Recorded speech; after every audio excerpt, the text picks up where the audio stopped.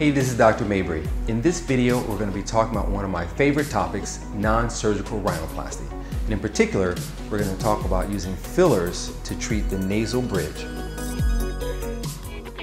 So first of all, what is the nasal bridge? The nasal bridge is the upper part of the nose extending from the eyebrows to about the middle portion of the nose. It's made up of bone above and cartilage in the middle. And believe it or not, this nasal bridge is actually a key part of both the nose and the face in general. Having a smooth, contoured, and symmetric bridge can be the centerpiece of an attractive face.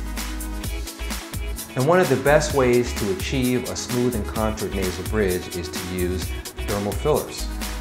I augment the nasal bridge in almost every non-surgical rhinoplasty case that I do. For example, in this patient, who came to see me primarily for treatment of her nasal tip. In fact, I had to treat the nasal tip and the nasal bridge to make sure that both parts were balanced and symmetric. This is another example of augmentation in a male patient where we've augmented the very top part of the nose and the nasal tip. The second thing that you can do with fillers is to camouflage a nasal hump.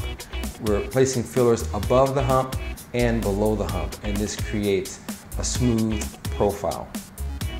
This is a very severe nasal hump.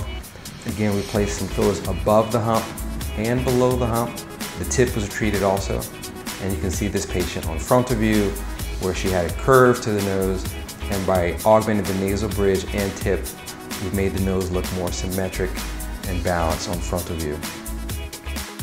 The third thing you can do with fillers is to make the nose look more defined and slimmer. Here you can see where the bridge was a little wide and now I have a smooth contour. On frontal view, you can see the light reflex going down the middle is very crisp, but before it was flat and a little wide. This is another example of augmenting the bridge and making the dorsum actually look thinner on frontal view.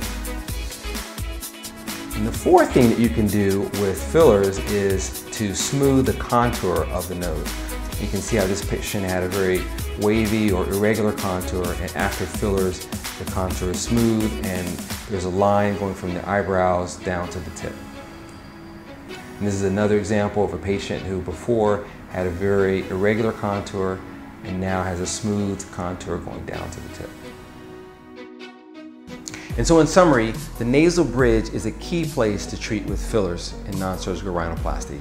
Using fillers, you can augment the bridge, you can camouflage a hump or lower a bump, and on the 3/4 view, you can ensure that your contour is smooth and regular and leads right down to the tip, which should be proportionate and balanced with your bridge.